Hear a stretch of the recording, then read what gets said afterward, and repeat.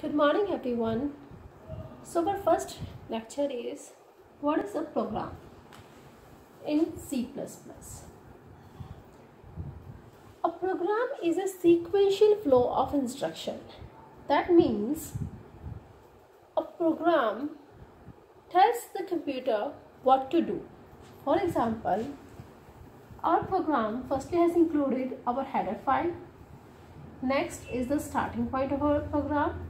Next is variable declaration. This statement is telling our computer to display A and B, that is this message, to our default display device, that is monitor. Next statement that is seen is putting new values in A and B variable through default input device, that is our keyboard. Fine. Similarly, in this statement, it's calculating sum of two variables, that is A and B, and giving this value to variable sum 1. And the same instruction calls here as well. So a program is basically a sequence of a statement. Each statement tells computer what to do.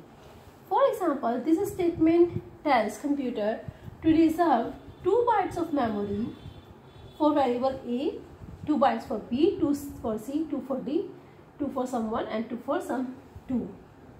And they are located in some different memory addresses. So this is the concept of program. Program is sequential flow of instruction. This is the sequential flow of instructions. Fine.